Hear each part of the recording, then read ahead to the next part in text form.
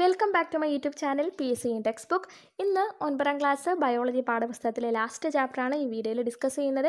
വീഡിയോയുടെ ലെങ്ത് കൂടുവാണെങ്കിൽ നമ്മൾ കട്ട് ചെയ്യും, അല്ലെങ്കിൽ ഒരു നിശ്ചിത സമയത്തിനുള്ളിൽ നമുക്ക് പൂർത്തിയാക്കാൻ കഴിയുമെന്നുണ്ടെങ്കിൽ ഒരു പാർട്ടി തന്നെ നമുക്കത് തീർക്കാം കേട്ടോ. അപ്പോൾ നമുക്ക് വീഡിയോയിലേക്ക് പോകാം. വിഭജനം വളർച്ചയ്ക്കും പ്രത്യുൽപാദനത്തിനും വളരെ ഇമ്പോർട്ടൻ്റ് ആയിട്ടുള്ളൊരു ചാപ്റ്ററാണ്. Division for growth and reproduction എന്നാണ് ചാപ്റ്ററിൻ്റെ പേര്. ഒരു കാര്യം പറയട്ടെ, നമ്മളിപ്പം ഇതിനകത്ത് പല കാര്യങ്ങളും ഒരെണ്ണം രണ്ടായിട്ട് പോകും, രണ്ടിങ്ങനായിട്ട് പോകും, അങ്ങനെ ഇങ്ങനെയൊക്കെ പറഞ്ഞു പോകാം. അപ്പോൾ ശ്രദ്ധിച്ചിരിക്കുക, കാര്യങ്ങൾ മനസ്സിലാക്കുക. അങ്ങനെയാണ് എങ്കിൽ നമുക്ക് ഓരോ പോയിന്റ് കഴിയുമ്പോഴും കൺഫ്യൂഷൻ വരത്തില്ല, അല്ലെങ്കിൽ നമുക്ക് കൺഫ്യൂഷൻ ഉണ്ടാവും. ഇവിടെ ശ്രദ്ധിക്കുക. നമുക്കറിയാം, ഇവിടെ നോക്കിയാട്ടെ, ഇവിടെ ഒരു കോശ വിഭജനം എന്നൊക്കെ പറഞ്ഞ ഒരു ടീച്ചർ കുട്ടികളെ പഠിപ്പിക്കുകയാണ്. 46 മാതൃകോശത്തിലെ പുത്രികാകോശങ്ങൾ 46. അപ്പോൾ 46 രണ്ടാകുമ്പോൾ 23 ആകത്തില്ലേ? അങ്ങനെയൊക്കെ ഒരു കൺഫ്യൂഷൻ കുട്ടികൾക്ക് ഇങ്ങനെ ഉണ്ടായിക്കൊണ്ടിരിക്കുന്നത് ഒന്നും നമ്മൾ മൈൻഡ് ചെയ്യേണ്ട. തൊട്ടിപ്പുറത്ത് വേറൊരു കാര്യം പറയുന്നുണ്ട്. നമുക്കറിയാം, മെയിൽ ഗ്യാമേറ്റും ഫീമെയിൽ ഗ്യാമേറ്റും കൂടെ ഫ്യൂസ് ചെയ്ത് സൈഗോട്ട് ഉണ്ടാവും. ആ സൈഗോട്ടിൽ നിന്ന് എംബ്രിയോ ഉണ്ടാവും. പിന്നീട് സെൽ ഡിഫറൻസിയേഷൻ സംഭവിച്ചിട്ടാണ് എന്തൊരു കുഞ്ഞ് ബേബി ആയിട്ട് മാറുന്നത്. പിന്നൊക്കെ വളർന്ന് വലുതായി നമ്മളെപ്പോലെ വലിയ വലിയ ആളുകളായിട്ട് മാറുന്നത് ഇല്ലേ? ഏകകോശ സിദ്ധാന്തത്തിൽ നിന്നാണ് വളർച്ച തുടങ്ങുന്നത്. അതിൽ നിന്നും കോശ വിഭജനത്തിൻ്റെ പ്രാധാന്യം എന്താണെന്നും അല്ലേ, ഒരു സിംഗിൾ സെല്ലിൽ നിന്നാണ്, ഒരു ഏകകോശമായിട്ടുള്ള സിദ്ധാന്തത്തിൽ നിന്നാണ് ഒരു വളർച്ച തുടങ്ങുന്നത്. അപ്പം തന്നെ അറിയാം, ഒരു കോശത്തിൽ നിന്ന് വിഭജിച്ചെങ്കിൽ മാത്രമേ മറ്റു കോശങ്ങൾ ഉണ്ടാവത്തുള്ളൂ. അപ്പം തന്നെ അവിടെ കോശ വിഭജനത്തിൻ്റെ ഇമ്പോർട്ടൻസ് മനസ്സിലായല്ലോ. എങ്കിൽ നമുക്ക് അതിനെക്കുറിച്ചാണ് പറയുന്നത്. അതിനു മുമ്പ് മനസ്സിലാക്കി വെക്കുക, ഒരു സെൽ സൈക്കിൾ, ഒരു കോശത്തിൻ്റെ ജീവിത കാലഘട്ടം എന്ന് പറയുന്നത് ഒരു സെൽ സൈക്കിൾ, ഒരു കോശചക്രം എന്ന് പറയും. കോശത്തിൻ്റെ വളർച്ചയും ആ കോശത്തിൻ്റെ വിഭജനം കൂടി ചേർന്നതാണ്. കോശ വളർച്ച എന്ന് പറയുമ്പോൾ ഇൻ്റർഫേസ് എന്ന് പറയുന്ന ഒരു ഘട്ടത്തിൽ കുറേ മാറ്റങ്ങളൊക്കെ ആ കോശത്തിൽ നടക്കും. കോശം വിഭജനത്തിന് മുമ്പുള്ളതാണ് ഇൻ്റർഫേസ്.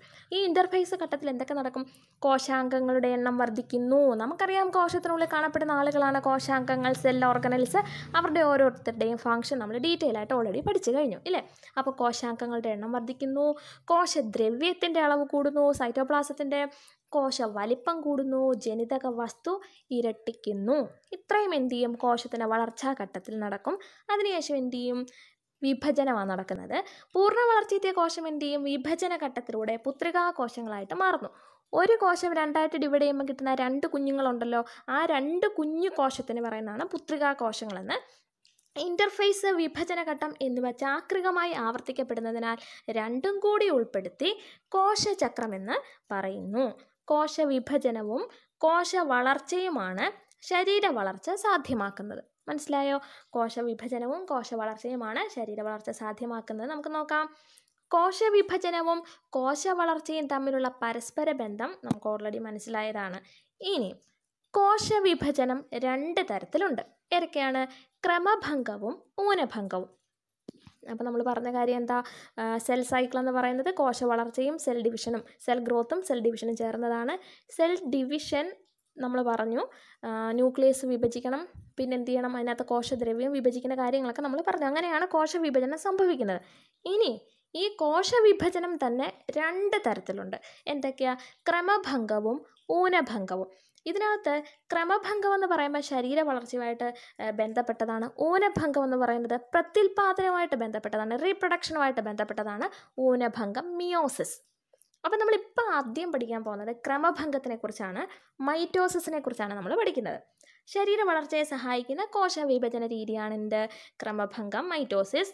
ഒരു മാതൃകോശം വിഭജിച്ച് 2 പുത്രികാകോശങ്ങൾ ഉണ്ടാകുന്ന പ്രക്രിയയാണ് മൈറ്റോസിസ് അല്ലെങ്കിൽ ക്രമഭംഗം എന്ന് പറയുന്നത്. നമ്മൾ പറഞ്ഞായിരുന്നു, കോശ വിഭജനം നടക്കുമ്പോൾ ആദ്യം എന്താ? ന്യൂക്ലിയസ് വിഭജിക്കണം. അപ്പം ക്രമഭംഗത്തിൽ ആദ്യം നടക്കുന്നത് ന്യൂക്ലിയസിൻ്റെ വിഭജനമാണ്.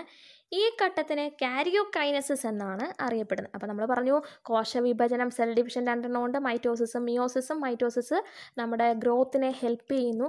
ഈ മൈറ്റോസിസ് നടക്കുന്നത് 2 സ്റ്റെപ്പിലൂടെയാണ്. ഒന്ന്, ന്യൂക്ലിയസ് ഡിവൈഡ് ചെയ്യണം, ഡിവിഷൻ ഓഫ് ന്യൂക്ലിയസ്. അതിൻ്റെ പേരെന്താ? കാരിയോകൈനസിസ്. പിന്നെ എന്ത് നടക്കണം? അതിൻ്റെ കോശദ്രവ്യം വിഭജിക്കണം. അതാണ് സൈറ്റോകൈനസിസ്. അപ്പോൾ നമ്മൾ പറഞ്ഞത് സെൽ ഡിവിഷൻ 2 ഉണ്ട്, മൈറ്റോസിസ്, മിയോസിസ്. ഈ മൈറ്റോസിസിന് തന്നെ എന്തുണ്ട്? 2 സ്റ്റെപ്പ്. എന്തൊക്കെയാ? ഒന്ന്, ന്യൂക്ലിയസിൻ്റെ വിഭജനം, കാരിയോകൈനസിസ്. പിന്നെന്താ? കോശദ്രവ്യം വിഭജിക്കണം, അതാണ് സൈറ്റോകൈനസിസ്. സൈറ്റോപ്ലാസം ഡിവൈഡ് ചെയ്യുന്ന പ്രോസസ്സാണ് സൈറ്റോകൈനസിസ്. അപ്പോൾ നമുക്കിനി നോക്കാം, എന്താണ് കാരിയോകൈനസിസിലൊക്കെ നടക്കുന്നത്. ആദ്യം അപ്പോൾ ന്യൂക്ലിയസ് വിഭജിക്കണം. കോശം വിഭജിക്കണമെങ്കിൽ എന്ത് ചെയ്യണം? ആദ്യം ന്യൂക്ലിയസ് വിഭജിക്കണം. ഒരു ന്യൂക്ലിയസിനെ നമുക്കൊരു വെട്ട് കൊടുത്തു കഴിഞ്ഞാൽ ഉടനെ അങ്ങ് രണ്ടാവത്തില്ല. അതിനകത്ത് കുറേ പ്രോസസ്സ് ഉണ്ട്. അതെന്താണെന്ന് നമുക്ക് നോക്കാം. നോക്കിയാട്ടെ, കാരിയോകൈനസിസ്. ഈ ന്യൂക്ലിയസിൻ്റെ വിഭജനം നടക്കുന്നത് 4 സ്റ്റെപ്പിലൂടെ. മനസ്സ് മടക്കരുത്, 4 സ്റ്റെപ്പിലൂടെയാണ് ന്യൂക്ലിയസിൻ്റെ വിഭജനം നടക്കുന്നത്. ഇതൊക്കെ ഒരു കാര്യം മനസ്സിലാക്കണം. നമ്മളിപ്പോൾ ഒരുപാട് ഡിസ്ക്രിപ്റ്റീവായിട്ട് നമ്മൾ ഈ ചാപ്റ്റർ പഠിക്കുക. അപ്പോൾ പിന്നീട് ഇതിൻ്റെ 1 വേർഡ് ക്വസ്റ്റ്യൻസ് ഒക്കെ വരുവാണെങ്കിൽ നിങ്ങൾക്ക് ഒരിക്കലും തെറ്റത്തില്ല. അത് 100% ഗ്യാരണ്ടി ആയിട്ടുള്ള ഒരു കാര്യമാണ്. പക്ഷേ ഈ ക്ലാസ്സൊക്കെ എത്ര പേരിരുന്ന് കേൾക്കും എന്നുള്ള കാര്യത്തിലൊക്കെ ഭയങ്കര ഡൗട്ടുള്ള കാര്യം. കാരണം ക്ഷമയെന്ന് പറയുന്നത് നമുക്ക് ആർക്കും ഇല്ല. എത്രയും പെട്ടെന്ന് കിട്ടണം. പക്ഷേ അതിനനുസരിച്ച് നമ്മുടെ കൺഫ്യൂഷനും കൂടും. അപ്പോൾ നമുക്ക് അദ്ദേഹത്തിലോട്ട് പോകാം. ന്യൂക്ലിയസിൻ്റെ വിഭജനം 4 ഘട്ടങ്ങളിലൂടെയാണ് നടക്കുന്നത്. ഇത് 4 ഘട്ടം എന്ന് പറയുമ്പോഴത്തേക്ക് PMAT. P എന്താ? പ്രോഫേസ്. M എന്താ? മെറ്റാഫേസ്. A എന്താ? അനാഫേസ്. T എന്താ? ടീലോഫേസ്. എന്താ പറഞ്ഞത്? കാരിയോകൈനസിസ് 4 സ്റ്റെപ്പിലൂടെയാണ്. PMAT. P പ്രോഫേസ് ആണ്, M മെറ്റാഫേസ് ആണ്, A അനാഫേസ് ആണ്, T ടീലോഫേസ് ആണ്. First one prophase. ഇവിടെ നോക്കിയാട്ടെ, പ്രോഫേസ് എങ്ങനെയാണ് നടക്കുന്നത്? പ്രോഫേസിൻ്റെ ആദ്യം എങ്ങനെയാണ് ഒരു ന്യൂക്ലിയസ്, പ്രോഫേസിൻ്റെ അവസാനം എങ്ങനെയാണ് എന്നുള്ളതൊക്കെയാണ് ഇവിടെ കൊടുത്തിട്ടുള്ളത്. നമുക്ക് നോക്കാം. ഇവിടെ ആദ്യ ഘട്ടത്തിൽ ക്രോമാറ്റിൻ ജാലികയും മർമ്മകവും ന്യൂക്ലിയസും ഉണ്ട്. മർമ്മകം എന്ന് പറയുമ്പോഴത്തേക്ക് ന്യൂക്ലിയോലെസ് ആണ് മർമ്മം. നമ്മൾ പറഞ്ഞു ന്യൂക്ലിയസിൻ്റെ സ്ട്രക്ചറൊക്കെ മുന്നേ ക്ലാസ്സുകളിൽ നമ്മൾ പഠിച്ചതാണ്. അതൊക്കെ കാണാത്തവരുണ്ടെങ്കിൽ, ആരെങ്കിലും ഉണ്ടെങ്കിൽ നിങ്ങൾ 8ാം ക്ലാസ്സിൻ്റെ ബയോളജിയൊക്കെ കാണുക. അതിന് ശേഷമൊക്കെ ഇത് കാണുന്നതായിരിക്കും കുറച്ചുകൂടെ ഒക്കെ നല്ലത് കേട്ടോ. അപ്പോൾ നമ്മൾ പറഞ്ഞത് പ്രോഫേസിൻ്റെ ആദ്യത്തിൽ ക്രോമാറ്റിൻ ജാലിക അവിടെ ഉണ്ട്. ഈ ക്രോമാറ്റിൻ ജാലികയ്ക്ക് എന്താ പ്രോഫേസിൽ നടക്കുന്നതെന്നറിയാമോ? ക്രോമാറ്റിൻ ജാലിക, ക്രോമാറ്റിൻ റെക്ടിക്കുലം എന്തായിട്ട് മാറും? ക്രോമസോമുകളായിട്ട് മാറുകയും ചെയ്യും. ഇതെന്ത് ചെയ്യും? ഇരട്ടിക്കും. കണ്ടോ, ഈ നീല നൂല് പോലെയും ചുമപ്പ് നൂല് പോലെയൊക്കെ കിടക്കുന്നത് രണ്ടാമത്തെ നല്ല അടിപൊളിയായിട്ടിരിക്കുന്ന കണ്ടോ. അതായത് ആദ്യം കാണുന്ന ക്രോമാറ്റിൻ ജാലികയാണ്. പിന്നീട് അത് ക്രോമസോമായിട്ട് മാറുകയും ചെയ്യും, അത് ഇരട്ടിക്കുകയും ചെയ്യും. മനസ്സിലായോ? അതുപോലെ തന്നെ ആദ്യത്തിനകത്ത് മർമ്മകവും ന്യൂക്ലിയസും കാണിച്ചിട്ടുണ്ട്. രണ്ടാമത്തെ ക്രോമസോം പ്രോഫേസിൻ്റെ അവസാനം മർമ്മകവും ന്യൂക്ലിയസും കാണിക്കുന്നുണ്ടോ? ഇല്ല. അതെന്ത് ചെയ്യുന്നു? ഇല്ലാതാവുന്നു. അതുപോലെ അവിടെ പുതിയൊരു സാധനം കണ്ടോ? കറുത്ത നീളത്തിൽ കാണിച്ചിട്ടുണ്ട്. കീലതന്തുക്കൾ.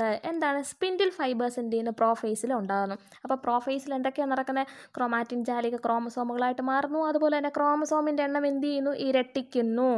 അതുപോലെ മർമ്മകവും ന്യൂക്ലിയസും എന്ത് ചെയ്യുന്നു? അപ്രത്യക്ഷമാകുന്നു. അതുപോലെ തന്നെ പ്രോഫേസിൽ എന്ത് ചെയ്യുന്നു? സ്പിൻഡിൽ ഫൈബേഴ്സ് ഫോം ചെയ്യുന്നു. കീലതന്തുക്കൾ അവിടെ ഉണ്ടാകും. അതാണ് പ്രോഫേസിൽ നടക്കുന്ന. സെൻട്രോസോം ഇല്ലാത്തതിനാൽ സസ്യകോശത്തിൽ സെൻട്രിയോളുകൾ ഇല്ലാതെയാണ് അവിടെ കീലതന്തുക്കൾ ഫോം ചെയ്യുന്നത്. അത് അതിനകത്തൊന്ന് ഒരു ഡിഫറൻസ് ആണ് കേട്ടോ. അതൊന്ന് ഓർത്ത് വെക്കുക. അപ്പോൾ ആദ്യത്തെ സ്റ്റെപ്പ് പറഞ്ഞു, പ്രോഫേസ് പറഞ്ഞു. അടുത്തത് രണ്ടാമത്തെ മെറ്റാഫേസ് ആണ്. ക്രോമസോം എല്ലാം വന്ന് എന്ത് ചെയ്യും? കോശത്തിൻ്റെ സെൻറ്ററിൽ വന്ന് നിൽക്കും. അതുപോലെ തന്നെ കീലതന്തുക്കൾ സെൻട്രോമിയറുമായിട്ട് അറ്റാച്ച് ചെയ്ത് നിൽക്കും. അടുത്തത് അനാഫേസ് ആണ്. മൂന്നാമത്തെ സ്റ്റെപ്പാണ് അടുത്ത നമ്മൾ പറയുന്നത്. അനാഫേസിൽ എന്ത് ചെയ്യും? ക്രോമാറ്റിനുകൾ 2 ധ്രുവങ്ങളിലേക്ക് പോവുകയും ചെയ്യും, 2 ക്രോമസോമായിട്ട് മാറുകയും ചെയ്യും. അപ്പോൾ നമ്മൾ അനാഫേസിലാണ് എന്ത് ചെയ്യുന്നത്? പുത്രിക ക്രോമസോമുകൾ രൂപപ്പെടുന്നത്. അടുത്തത് ടീലോഫേസിൽ എന്ത് ചെയ്യുമെന്നറിയാം. അപ്പം 2 അഗ്രഭാഗത്തും 2 ധ്രുവത്തിലും എന്ത് ചെയ്യും? ന്യൂക്ലിയർ മെംബ്രെയിനും ഉണ്ടാവും, മർമ്മസ്തരവും ഉണ്ടാവും, മർമ്മകവും ഉണ്ടാവും. അങ്ങനെ എന്ത് ചെയ്യും? അത് 2 ന്യൂക്ലിയസ് ആയിട്ട് തന്നെ അങ്ങ് മാറും. അപ്പോൾ നമ്മൾ ആദ്യം കണ്ടതിനകത്ത് റിബൺ ഇങ്ങനെ ഷഫിൾ ചെയ്തിരിക്കുന്ന അതേപോലെ തന്നെയല്ലേ ഇപ്പോഴത്തെ ഡയഗ്രത്തിലുമായത്. അതായത് ടീലോഫേസിൽ എന്ത് ചെയ്യും? 2 ന്യൂക്ലിയസ് ഉണ്ടാവും. ഈ 2 ന്യൂക്ലിയസിലും ഒരേ എണ്ണം ക്രോമസോമുകളായിരിക്കും ഉള്ളത്. ഇതേപോലെ തന്നെ മാതൃ ന്യൂക്ലിയസിലുള്ളതുപോലെ തന്നെ ഉള്ള അതേ ക്രോമസോമിൻ്റെ എണ്ണമായിരിക്കും ഈ പുത്രിക ന്യൂക്ലിയസുകളിലും ഉള്ളത്. അപ്പോൾ നമ്മൾ പറഞ്ഞ കാര്യം എന്താണ്? ന്യൂക്ലിയസിൻ്റെ അപ്പോൾ നമ്മൾ സെൽ ഡിവിഷൻ 2 സ്റ്റെപ്പിലാണ് നടക്കുന്നത്. ആദ്യം എന്ത് ചെയ്യണം? ന്യൂക്ലിയസ് ഡിവൈഡ് ചെയ്യണം. ന്യൂക്ലിയസ് ഡിവൈഡ് ചെയ്യുന്നതിൻ്റെ 4 സ്റ്റെപ്പാണ്. ആദ്യം പ്രോഫേസിൽ എന്താ ഉള്ള മാറ്റം എന്താണ്? അവിടെ കീലതന്തുക്കളുണ്ടായി. അതുപോലെ ആദ്യം ന്യൂക്ലിയർ മെംബ്രെയിനും മർമ്മകവും ഒക്കെ എന്ത് ചെയ്തു? അങ്ങ് ഇല്ലാതായി. പിന്നെ അതുപോലെ തന്നെ അവിടെ എന്ത് ചെയ്തു? കീലതന്തുക്കൾ രൂപപ്പെട്ടു. അതാണ് ഏറ്റവും ഇമ്പോർട്ടൻ്റ് ആയിട്ടുള്ളൊരു കാര്യം. ക്രോമാറ്റിൻ ജാലിക അവിടെ എന്ത് ചെയ്തു? ക്രോമസോമുകളായിട്ട് മാറുകയും ചെയ്തു. നമ്മൾ ഓൾറെഡി പറഞ്ഞതാണ് ന്യൂക്ലിയസിനകത്താണോ ക്രോമാറ്റിൻ ജാലിക കാണപ്പെടുന്നത് എന്നൊക്കെ പറഞ്ഞ്. അപ്പോൾ ആ ക്രോമാറ്റിൻ ജാലിക ഇവിടെ എന്ത് ചെയ്തു? ഫസ്റ്റ് സ്റ്റെപ്പിൽ ക്രോമസോമായിട്ട് മാറി. രണ്ടാമത്തെ സ്റ്റെപ്പിൽ എന്ത് ചെയ്തു? ക്രോമസോം മധ്യഭാഗത്തായിട്ട്, കോശത്തിൻ്റെ മധ്യഭാഗത്തായിട്ട് വന്നു. അതുപോലെ തന്നെ കീലതന്തുക്കളുണ്ടായി. അനാഫേസിലായപ്പോഴത്തേക്ക് ക്രോമാറ്റിനുകൾ 2 ധ്രുവത്തിലേക്ക് പോയി. ക്രോമസോമിൻ്റെ ഭാഗമാണ്, അത് 2 ധ്രുവത്തിലോട്ട് പോയി. അവിടെ വെച്ച് അത് 2 ക്രോമസോമുകളായിട്ട് മാറി. അപ്പം അനാഫേസിലാണ് എന്ത് ചെയ്തത്? പുത്രിക ക്രോമസോമുകൾ ഉണ്ടായത്. ടീലോഫേസിലാണ് പുത്രിക ന്യൂക്ലിയസുകൾ ഉണ്ടാകുന്നത്. ഇത് 4 സ്റ്റെപ്പും കൂടെ ചേരുമ്പോഴാണ് ന്യൂക്ലിയസ് എന്തായത്, 2ആയിട്ട് മാറിയത്. ന്യൂക്ലിയസ് 2ആയതുകൊണ്ട് മാത്രം കോശവിഭജനം നടക്കുമോ? ഇല്ല. ഇനിയിപ്പോൾ എന്തും കൂടെ നടക്കണം, കോശദ്രവ്യവും വിഭജിക്കണം. ന്യൂക്ലിയസിൻ്റെ വിഭജനം പൂർത്തിയാകുന്നതോടെ മാതൃകോശത്തിൽ 2 പുത്രിക ന്യൂക്ലിയസുകൾ ഉണ്ടാകുന്നു. നമ്മളത് കണ്ടതാണ്. ഇവയിൽ ക്രോമസോമുകളുടെ എണ്ണത്തിന് മാറ്റമൊന്നുമില്ല, അതും നമ്മൾ കണ്ടല്ലോ. ഇനി കോശദ്രവ്യം കൂടി വിഭജിക്കുമ്പോൾ മാത്രമേ കോശവിഭജനം പൂർത്തിയാകുന്നുള്ളൂ. കോശദ്രവ്യ വിഭജനം സൈറ്റോകൈനസിസ് എന്നറിയപ്പെടുന്നു. ന്യൂക്ലിയസിൻ്റെ വിഭജന ഘട്ടങ്ങൾ ജന്തുകോശത്തിലും സസ്യകോശത്തിലും ഏറെക്കുറെ സമാനമാണ്. ഉള്ള വ്യത്യാസം നമ്മൾ ഓൾറെഡി പറഞ്ഞായിരുന്നു. സെൻട്രിയോളുടെ കേസിൽ നമ്മൾ ഓൾറെഡി സസ്യകോശത്തിൻ്റെ കാര്യം ഇവിടെ പറഞ്ഞിട്ടുണ്ടായിരുന്നു. ഇനി അടുത്തത് സൈറ്റോകൈനസിസ്. ഇവിടെ നോക്കിയാട്ടെ, ജന്തുകോശത്തിലെ കോശദ്രവ്യ വിഭജനമാണ് ആദ്യം കാണിച്ചിട്ടുള്ളത്. നമുക്ക് ഇവിടെ ജന്തുകോശത്തിൽ ഓൾറെഡി 2 ന്യൂക്ലിയസ് ഉണ്ട്. നമുക്കറിയാം ടീലോഫേസും കൂടെ കംപ്ലീറ്റ് ആകുമ്പോഴത്തേക്ക് 2 ന്യൂക്ലിയസുമായിട്ട് ഇങ്ങനെ ഒരു കോശം ഇരിക്കുകയാണ്. എന്നിട്ട് എന്ത് ചെയ്യുമെന്നറിയാമോ, ആ കോശത്തിൻ്റെ മധ്യഭാഗത്ത് പ്ലാസ്മാ സ്തരം ഉള്ളിലോട്ടങ്ങ് വലിയും. കണ്ടോ രണ്ടാമത്തെ ഡയഗ്രാം? എന്നിട്ട് എന്ത് ചെയ്യും, അത് 2ആയിട്ടങ്ങ് വേർപെട്ടങ്ങ് പോകും. അത്രയേ ഉള്ളൂ. അതാണ് എന്ത്, ജന്തുകോശത്തിൽ നടക്കുന്ന കോശദ്രവ്യ വിഭജനം. നടുക്ക് ഭാഗത്ത് വെച്ചിട്ട് എന്ത് ചെയ്യും, പ്ലാസ്മാ സ്തരം ഉള്ളിലോട്ട് വലിഞ്ഞ് അത് 2ആയിട്ടങ്ങ് സ്പ്ലിറ്റ് ചെയ്യും. എന്നാൽ സസ്യകോശത്തിൽ എങ്ങനെയാണ്? ഇവിടെ നോക്കിയാട്ടെ, പുത്രികാ ന്യൂക്ലിയസുകൾക്കിടയിലായി ചെറുസ്തരസഞ്ചികൾ എന്ത് ചെയ്യും, രൂപപ്പെടും.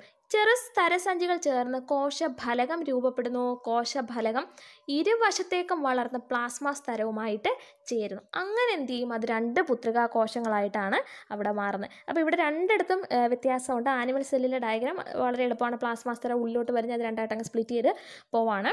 എന്നാൽ അത് പ്ലാന്റ് സെല്ലിൽ കുറച്ചുകൂടെ ഒരു വ്യത്യാസമുണ്ട്. എന്ത് ചെയ്യും, ചെറു സ്തരസഞ്ചികൾ വെസിക്കിൾസ് എന്ത് ചെയ്യും, ഫോം ചെയ്യും. പിന്നീട് എന്ത് ചെയ്യും, അതൊരു കോശഫലകമായിട്ട് ഇരുവശത്തോട്ടും വരും, സെൽ പ്ലേറ്റ് ആയിട്ട് മാറും. ഈ സെൽ പ്ലേറ്റ് എന്ത് ചെയ്യും, 2 സൈഡുമായിട്ട് അങ്ങ് ജോയിൻ ചെയ്ത് പ്ലാസ്മ മെംബ്രെയിനുമായിട്ട് പ്ലാസ്മ സ്തരമായിട്ട് അങ്ങ് ജോയിൻ ചെയ്തിട്ട് 2ആയിട്ട് അങ്ങ് സ്പ്ലിറ്റ് ചെയ്യും. അത് ജസ്റ്റ് ആ ഒരു ഡയഗ്രാം ഒന്ന് മനസ്സിലാക്കിയാൽ മതി. ടെക്സ്റ്റിനെ ഒരു കോശം ആദ്യം ന്യൂക്ലിയസ് ഡിവൈഡ് ചെയ്തു, പിന്നെ സൈറ്റോപ്ലാസം കോശദ്രവ്യം ഡിവൈഡ് ചെയ്തു, അങ്ങനെ 2 കോശങ്ങളായിട്ട് മാറി. കോശവിഭജന ഫലമായി ഉണ്ടാകുന്ന പുത്രികാ കോശങ്ങൾ വളർന്ന് വീണ്ടും വിഭജനത്തിന് വിധേയമാകും. ഇങ്ങനെ ഇപ്പം ഈ 2 ഉണ്ടായത് എന്ത് ചെയ്യും, വീണ്ടും ഓരോ കോശങ്ങൾ വളരും. അതായത് അതിനകത്ത് സെൽ ഓർഗനൽസ്, ജനറ്റിക് മെറ്റീരിയൽസ് ഒക്കെ ഇരട്ടിച്ച സമയത്ത് പിന്നീട് അത് ഡിവൈഡ് ചെയ്യും. അപ്പോൾ ഒരെണ്ണം 2ആയി, ആ 2 പിന്നെയും വളർന്ന് വീണ്ടും 2 അങ്ങനെ അങ്ങ് മാറുകയാണ് ചെയ്യുന്നത്. അതിനാൽ എത്ര തവണ കോശവിഭജനം നടന്നാലും കോശത്തിലെ ക്രോമസോം സംഖ്യയ്ക്ക് എന്ത് ചെയ്യുന്നില്ല, മാറുന്നില്ല. അപ്പോൾ ആദ്യം എത്ര എണ്ണം ഉണ്ടോ പിന്നീട് അത് ഡിവൈഡ് ചെയ്യുമ്പോൾ അതിൻ്റെ പകുതി, പിന്നെ അത് ഡിവൈഡ് ചെയ്യുമ്പോൾ അങ്ങനെയൊന്നും അല്ല. ആദ്യം എത്ര എണ്ണം ഉണ്ടോ അത്ര തന്നെയാണ് ആ കോശം എത്ര വട്ടം വിഭജിച്ചാലും അതിനകത്ത് നടക്കുക. ഇതാണ് എന്ത്, ക്രമഭംഗത്തിൻ്റെ പ്രത്യേകത. മൈറ്റോസിസിൻ്റെ ഒരു പ്രത്യേകതയാണ് ഇപ്പോൾ ഈ പറഞ്ഞത്. ക്രമഭംഗം ഒരു നിയന്ത്രിത പ്രവർത്തനമാണ്, ഒരു കൺട്രോൾഡ് ആക്ഷനാണ് എന്ത്, ക്രമഭംഗം എന്ന് പറയുന്നത്. ഈ നിയന്ത്രിത പ്രവർത്തനത്തിൽ തകരാറുകൾ സംഭവിക്കുന്നത് മൂലം കോശം അമിതമായി വിഭജിച്ച് ക്രമരഹിതമായിട്ട് പെരുകുന്നു. ഈ അവസ്ഥയാണ് ക്യാൻസറിലേക്ക് നയിക്കുന്നത്. ക്യാൻസർ എന്ന് പറയുന്നത് എക്സസീവ് ഡിവിഷൻ ഓഫ് സെല്ലാണ്. അപ്പോൾ ആ ഒരു കണ്ടീഷനാണ് ക്യാൻസർ. അതൊന്ന് മനസ്സിലാക്കി വെക്കുക. കലകളുടെ കേടുപാടുകൾ പരിഹരിക്കുന്നതും ശരീര വളർച്ച സാധ്യമാകുന്നതും ക്രമഭംഗത്തിലൂടെ. അത് വളരെ ഇമ്പോർട്ടൻ്റ് ആയിട്ടുള്ളൊരു പോയിൻ്റാണ്. കലകളുടെ കേടുപാടുകൾ പരിഹരിക്കുന്നതും അതുപോലെ തന്നെ ശരീര വളർച്ച സാധ്യമാകുന്നതും എന്തിലൂടെയാണ്, ക്രമഭംഗത്തിലൂടെയാണ്. അടുത്തത് വളർച്ചയുടെ വിവിധ ഘട്ടങ്ങളാണ് പറയുന്നത്. സിക്താണ്ഡം, അതുപോലെ തന്നെ ഭ്രൂണം, സൈഗോട്ട്, അതുപോലെ embryo, foetus, infancy, childhood, adolescence, old age. അങ്ങനെയാണല്ലോ നമ്മുടെ വളർച്ചയുടെ ഘട്ടം. അതൊക്കെ പോട്ടെ. മനുഷ്യ വളർച്ചയിൽ സവിശേഷതയുടെ കാലഘട്ടമാണ് കൗമാരം. മനുഷ്യ വളർച്ചയിൽ സവിശേഷതകളുടെ കാലഘട്ടമാണ് കൗമാരം. കൗമാരപ്രായം ഏകദേശം 10 മുതൽ 19 വയസ്സ് വരെയാണ്. 20കളുടെ തുടക്കത്തിൽ തന്നെ ഒരു വ്യക്തിയുടെ വളർച്ച പൂർത്തിയാകുന്നു. ശരീരം പിന്നീട് വളരുന്നില്ല. പിന്നീട് നീങ്ങുന്നത് വാർദ്ധക്യത്തിലേക്കാണ്. എന്നാൽ വാർദ്ധക്യം പ്രകടമാകുന്നതിന് പിന്നെയും കുറേയധികം വർഷങ്ങൾ വേണ്ടിവരും. വാർദ്ധക്യത്തിൻ്റെ സവിശേഷതകളാണ് ഇവിടെ കൊടുത്തിട്ടുള്ളത്. കോശവിഭജന നിരക്ക് കുറയുന്നു, കോശത്തിലേക്കുള്ള ഓക്സിജൻ്റെ ലഭ്യത കുറയുന്നു, കോശങ്ങൾ കൂടുതലായി നശിക്കുന്നു, പേശികൾ ശുഷ്കിക്കുന്നു, ഊർജ്ജോൽപാദനം കുറയുന്നു, ഇന്ദ്രിയങ്ങളുടെ കാര്യക്ഷമത കുറയുന്നു. ഇതൊക്കെ വാർദ്ധക്യത്തിൻ്റെ പ്രത്യേകതകളാണ്. ഇത് ആനിമൽസിൻ്റെ കാര്യത്തിലാണ് ഈ സംഭവം. പക്ഷേ നമുക്ക് പ്ലാന്റ്സിൻ്റെ കാര്യത്തിൽ ഇങ്ങനെയാണോ? അല്ല, പ്ലാന്റ്സ് എപ്പോഴും എന്ത് ചെയ്തുകൊണ്ടിരിക്കുക, വളർന്നുകൊണ്ടേയിരിക്കുകയാണ്. എന്തുകൊണ്ടാണ് സസ്യങ്ങൾക്ക് ജീവിതകാലം മുഴുവനും വളരാൻ കഴിയുന്നതെന്നറിയാമോ? സസ്യങ്ങളിൽ ഒരു സ്പെഷ്യലൈസ്ഡ് സെൽസ് ഉണ്ട്, മെരിസ്റ്റമിക കോശങ്ങൾ എന്നാണ് അവയുടെ പേര്. അപ്പോൾ സസ്യങ്ങളിൽ മെരിസ്റ്റമിക സെൽസ്, മെരിസ്റ്റമിക കോശങ്ങൾ ഉള്ളത് കൊണ്ടാണ് സസ്യങ്ങൾ എന്ത് ചെയ്യുന്ന ജീവിതകാലം മുഴുവനും അത് വളർന്നുകൊണ്ടേയിരിക്കുന്നത്. ഈ മെരിസ്റ്റമിക കോശങ്ങൾ സസ്യത്തിൻ്റെ ചില ഭാഗങ്ങളിലാണ് കാണപ്പെടുന്നത്. അതുകൊണ്ട് തന്നെ ആ ഭാഗത്ത് ഉള്ള സെൽ ഡിവിഷൻ കാരണം ആ ഭാഗമായിരിക്കും എന്ത് ചെയ്യുന്നത്, വളരുന്നത്. എല്ലാ ഭാഗത്തും എന്ത് ചെയ്യുന്നില്ല, മെരിസ്റ്റമിക് സെൽസ് കാണപ്പെടുന്നില്ല. അതുകൊണ്ടാണ് സസ്യങ്ങളുടെ വളർച്ച ചില പ്രത്യേക ഭാഗങ്ങളിലാണ് ലൊക്കേറ്റ് ചെയ്തത്. സസ്യങ്ങൾ എല്ലാ കാലഘട്ടത്തിലും വളർന്നുകൊണ്ടേ ഇരിക്കുകയാണ്, പക്ഷേ ഇവയുടെ വളർച്ച ചില പ്രത്യേക ഭാഗങ്ങളിലാണ്. കാരണം ആ ഭാഗങ്ങളിൽ മെരിസ്റ്റമിക് കോശങ്ങൾ കാണപ്പെടുന്നത് കൊണ്ടാണ്. അപ്പോൾ നമുക്ക് അടുത്തത് മെരിസ്റ്റമിക് സെൽസിനെ കുറിച്ച് പഠിക്കാം. 3 മെരിസ്റ്റമിക് സെൽസാണ് കൊടുത്തിട്ടുള്ളത്. ഒന്ന് അഗ്രമെരിസ്റ്റം, എപ്പിക്കൽ മെരിസ്റ്റം. അതായത് വേരിൻ്റെയും കാണ്ഡത്തിൻ്റെയും സ്റ്റെമ്മിൻ്റെയും നീളം കൂടാൻ സഹായിക്കുന്നത് എന്താണ്, അഗ്രമെരിസ്റ്റമാണ്. അഗ്രമെരിസ്റ്റം helps to increase the length of root and stem. അപ്പോൾ അഗ്രമെരിസ്റ്റം എന്തിനാണ് സഹായിക്കുന്നത്, വേരിൻ്റെയും കാണ്ഡത്തിൻ്റെയും നീളം കൂടാനാണ് സഹായിക്കുന്നത്. അടുത്തത് ലാറ്ററൽ മെരിസ്റ്റമാണ്. ശ്രദ്ധിക്കുക, കാണ്ഡം, വേര് എന്നിവ വണ്ണം വയ്ക്കാൻ സഹായിക്കുന്നു. ദ്വിബീജപത്ര സസ്യങ്ങളിൽ മാത്രം കാണപ്പെടുന്നു. ഡൈക്കോട്ട് പ്ലാന്റ്സിലാണ് എന്ത് കാണപ്പെടുന്നത്, പാർശ്വമെരിസ്റ്റം. അതായത് തടിക്കൊക്കെ നല്ല വണ്ണം വെക്കാൻ സഹായിക്കുന്നതാണ് എന്ത്, പാർശ്വമെരിസ്റ്റം. അത് ഡൈക്കോട്ട് പ്ലാന്റ്സിലാണ് കാണപ്പെടുന്നത്, ദ്വിബീജപത്ര സസ്യങ്ങളിൽ. ഇനി അടുത്തത് നോക്കിയാട്ടെ, ഇന്റർകാലറി മെരിസ്റ്റം, പർവാന്തര മെരിസ്റ്റമാണ്. ഇതെന്താ, കാണ്ഡം നീളം കൂടാൻ സഹായിക്കുന്നു. ഏകബീജപത്ര സസ്യങ്ങളുടെ പർവ്വത്തിന് നോഡിന് മുകളിലായിട്ട് കാണപ്പെടുന്നു. ഇത് നോഡെന്ന് പറയുമ്പോൾ നമ്മൾ പെട്ടെന്നൊരു എക്സാമ്പിൾ നമ്മൾ പറഞ്ഞു കഴിഞ്ഞാൽ, പുല്ലുവർഗ്ഗത്തിൽപ്പെട്ട ചെടികളുടെ മുളയുടെയൊക്കെ ഇങ്ങനെ ക്രോസ് ആയിട്ട് കാണുന്നില്ല, അപ്പോൾ നോഡ് പുതിയ മുള വരുന്നത്. അപ്പോൾ പറഞ്ഞിരിക്കുന്നത് ഇതാണ്, മോണോക്കോട്ട് പ്ലാന്റിൽ നോഡിന് മുകളിലായിട്ടാണ് എന്ത് കാണപ്പെടുന്നത്, ഇന്റർകാലറി മെരിസ്റ്റം എന്ന് പറയാം. അപ്പോൾ പ്രത്യേകം ശ്രദ്ധിക്കുക, ദ്വിബീജപത്ര സസ്യങ്ങൾ കാണപ്പെടുന്ന മെരിസ്റ്റമിക് സെൽസ് ഏതാണ്, പാർശ്വമെരിസ്റ്റം. വളരെ ഇമ്പോർട്ടൻ്റ് ആണ്. അതുപോലെ തന്നെ ഏകബീജപത്ര സസ്യങ്ങളിൽ കാണപ്പെടുന്നത് ഏതാണ്, പർവാന്തര മെരിസ്റ്റമാണ്. അത് വളരെ ഇമ്പോർട്ടൻ്റ്. അതായത് പുല്ലുവർഗ്ഗത്തിൽപ്പെട്ട സസ്യങ്ങൾക്ക് തടി വെക്കത്തില്ല. അതേസമയം നമ്മൾ മാവ്, പ്ലാവ് അങ്ങനെയുള്ള ഡൈക്കോട്ടിനകത്ത് എന്ത് ചെയ്യും, തടിക്കൊക്കെ നല്ല വണ്ണം വെക്കും. അപ്പോൾ കാരണം എന്താ, അതിനകത്ത് പാർശ്വമെരിസ്റ്റം ഉണ്ട്. അതേസമയം മുള പോലുള്ളത്, അതുപോലെ തന്നെ ഗോതമ്പ്, അതിനൊക്കെ നീളമാണ് വെക്കുന്നത്. ഗോതമ്പൊക്കെ മാവിൻ്റെ കൂട്ട് വണ്ണം വെച്ചല്ലല്ലോ നിൽക്കുന്നത്. അപ്പോൾ മോണോക്കോട്ടും ഡൈക്കോട്ടും തമ്മിലുള്ള ഒരു ഡിഫറൻസ് ആണ് അവിടെ കേട്ടോ. അപ്പോൾ അത് പ്രത്യേകം എടുത്ത് പഠിക്കുക. പാർശ്വമെരിസ്റ്റം, ലാറ്ററൽ മെരിസ്റ്റം കാണപ്പെടുന്നത് ദ്വിബീജപത്ര സസ്യങ്ങളിലാണ്. പർവാന്തര മെരിസ്റ്റം കാണപ്പെടുന്നത് ഏതാണ്, മോണോക്കോട്ടിലാണ്, ഏകബീജപത്ര സസ്യങ്ങളാണ്. ആ ഒരു ഡിഫറൻസ് തീർച്ചയായിട്ടും എടുത്ത് പഠിച്ചു വെക്കുക. സസ്യങ്ങളിൽ കാണപ്പെടുന്നത് പോലെ ജന്തുക്കളിൽ പ്രത്യേകം വളർച്ചാ കേന്ദ്രങ്ങളില്ല. ജന്തുക്കളിൽ വളർച്ചാ ഘട്ടത്തിൽ ശരീരത്തിൻ്റെ എല്ലാ ഭാഗങ്ങളിലും എന്ത് ചെയ്യുന്നുണ്ട്, വളർച്ച നടക്കുന്നുണ്ട്. അപ്പോൾ ഇതുവരെ ഉള്ളത് മനസ്സിലായി കാണുമെന്ന് വിശ്വസിക്കുന്നു. നന്ദി, നമസ്കാരം.